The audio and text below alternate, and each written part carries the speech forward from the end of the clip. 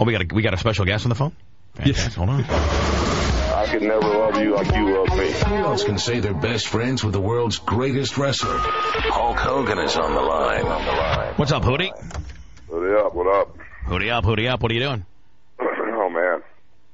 That punch in the face is like the one heard around the world. You know, Everybody's talking about it. Howard talked about it for 2 days. Howard 100 News called in. Let me turn the radio down for 1 second. Yeah, you know, where I was sitting away, hiding over in the corner there, you know? Yeah. Because I wanted to get a good shot of it. Because, you know, I know Mick Foley's pretty stiff. You know, and I didn't want to, and then Eric went even farther over. We were hiding it. Dude, let me tell you something. Everybody's talking about it, but if you were there, and I was probably 20 feet away, 30 feet away. At best. You were there, it really looked like he broke your nose. I mean, he connected. And when you got up, I didn't know what your attitude would be, but you got a lot of respect from the boys from that thing. Oh, well, thank you. They all came up, man, are you okay? Are you okay? And I'm like, well, I think I might need to get something to, you know, check out this nose. And thank God I was kind of near where the EMT guy stands by, but yeah. Everybody was, man, I tell you right now, you know, I'm there with you, and there's a sense of great, there's a great aura in that building right now. There's just a lot of good vibe in that building right now. Well, I'm kind of glad you brought that up. Since you're there with me, I actually need to talk to you, you know, so I might as well just throw it out since you brought it up. But it's kind of weird in this business. You know, first off, I don't no disrespect you, and I don't mean to talk down to you. You know, there's certain things that happen in the ring, you know, in certain positions and where to stand. And I wasn't there for your interview, but, you know, I hear everything. And they said you did a great job, but it's like the first time ever, if I was to have my own radio show and talk on the radio, you would tell me and you would critique me. Yeah. And there's things that you learn, you know, shortcuts and timing and a cadence, and I don't know everything about your business, you know, turn buttons up and down, but like I heard your first time in the ring was a good performance, but there were physicalities, hard camera stuff. Yeah.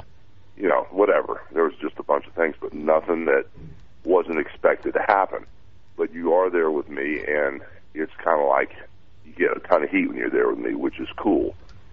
But, you know, like when I get in this business, I did it on my own, and I didn't have any help, and that was just the way it was back then. You know, if I was to ever, you know, run a car lot or something like that, Stingray Steve might help me. But now, since you are there with me, that thing that happened with Mick Foley is kind of like, it's in a way, it's an initiation into the wrestling business, which is cool.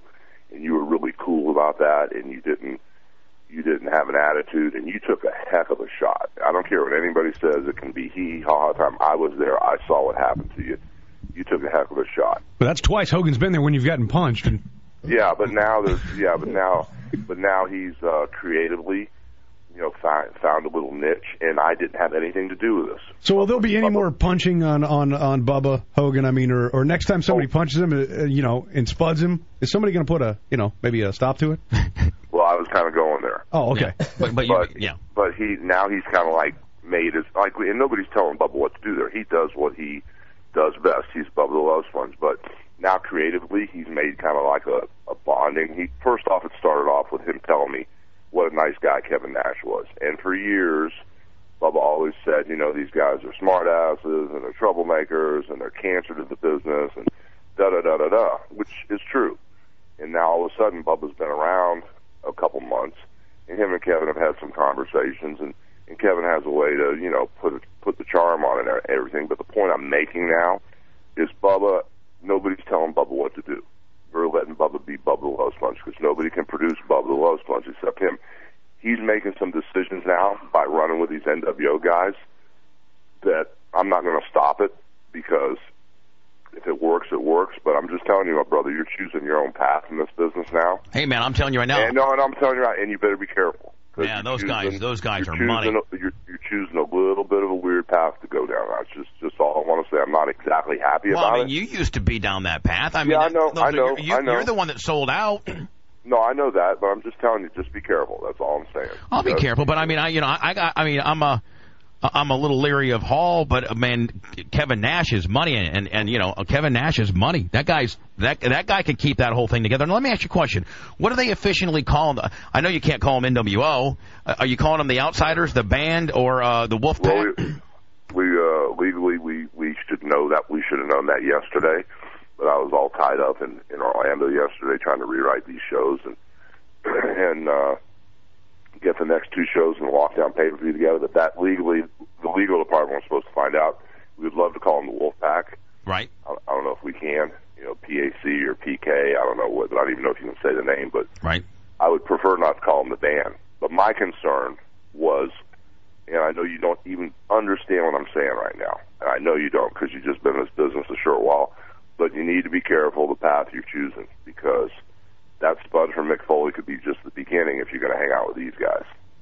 Yeah, but I mean, the bottom line is, now I'm going to get heat with you, so don't get mad at me. No, you don't have heat with me yet. No, but I'm going to get heat with you right now, okay? Because I can't keep my mouth shut on this one. So don't. I'm as your friend, I'm pre-apologizing, okay? Right. So I'm just going to let you know that. So don't get mad at me.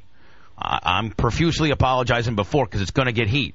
But if I was hanging out with those guys, you know, Nash and Hall and X-Pac, Six-Pac, whatever they call them, you know, I would have 0 hits on me right now. I put all my eggs in your baskets, and I'm 0 for 2 on getting my ass kicked.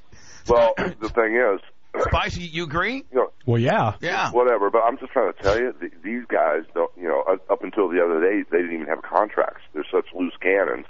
You know, you can say whatever you want about Kevin.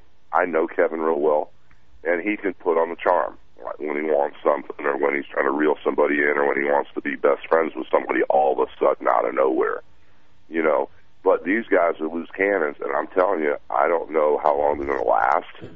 And a lot of the guys back in the back, and I don't think you understand it yet, have a hard-on against these guys, right? And don't like them. And I hate to see you.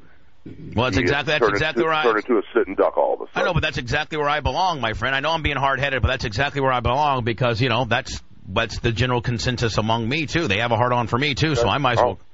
All right, well, I'm cool with it, you know, as long as you understand what you're doing, because... Yeah, I mean, you know, the bottom line is, if I'm going to be there, I might as well be happy, and I like hanging out with these guys, and, you know, I mean, you know, this isn't my... I want to put my best foot forward, but I don't want to be miserable while I'm there, and you know as well as I do, prior to hooking up with these guys, was I not miserable? Yeah, you were. Okay. And I do admit this works, but like I can say now, welcome to the professional wrestling business, because just expect the unexpected, because these guys can't be any worse than what I can't be any more unexpected than what I've already. I mean, you know, walking down. Guys, you're having problems with the fans, Empire Bubba. These guys aren't liked by the other boys. That's what I'm trying to tell you. Right. These guys aren't even liked by the town in the back. Dixie doesn't like them. Spike TV doesn't like them. And the only reason they're there is because they draw numbers. So I'm just telling you, right. If I had a chance to ride in a Rolls Royce or ride in a dump truck, I'd probably ride in a Rolls Royce. No, not the Rolls Royce. I mean, if I had a chance to ride in a Cadillac, you're going down the road for a rough ride, is what I'm trying to tell you. I understand. I mean, that's cool with me. I mean, I'll sit back and do nothing. Have fun watching it. You'll sit back and do nothing. Like you done, you know, you weren't there to save me with Kong. You weren't there to save me. I'm your best friend. He was there. He just didn't do anything about it. How the hell am I going to know some girl's going to knock you out? When I got hit by Kong the next morning, Spice, he called up and laughed. He called in and laughed about it. He didn't even say, "Man, that's bull." You know what? That's just not cool. That should not have happened. Even I don't counter program like that. Yeah, I was like, "All right, you guys spotted my kids off." I mean, come on, Hogan. You kind of hang me out to dry a lot. You know, I'm your best friend. No, but it was kind of funny. Yeah, it was real funny. It was real funny. I'm just telling you, long term. It was funny when The Undertaker dropped you on your head and almost paralyzed you in Detroit, too. Oh, that's funny, too. But anyway, I'm just telling you. There's a bunch of other roads you could have taken. Well, okay. What could I have taken? Well, am I going to be Kurt Angle's buddy? Am I going to be? I mean, you're not going to go out there. No, we were just trying to find the niche. I mean, I could have been. I see that I've been your best friend at the business as a biz. I mean, he's your little buddy now. I mean, I'm not even your best friend at work. No, don't start working now. And I'm not here. I'm not working, but I mean, I'm going to be honest with you. I might as well be honest with you. Hell, I don't even. Now you're working. No, I'm not working. I don't even see you at work. You're all up. You and Abyss are making out. I mean, I was like, are you kidding me? See, you're working.